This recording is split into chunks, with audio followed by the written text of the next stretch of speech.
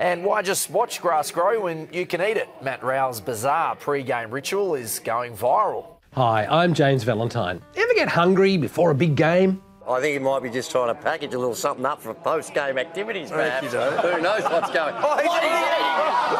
What? That's AFL young gun Matt Rowell, caught on camera munching away on Gold Coast turf, which has been described as his pre-match ritual. He's becoming one with the ground.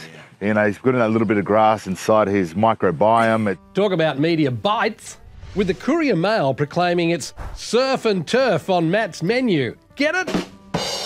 And on 9, Caroline Wilson was doing the math. He does this at every single game, at every single ground across Australia. That's a lot of lawn.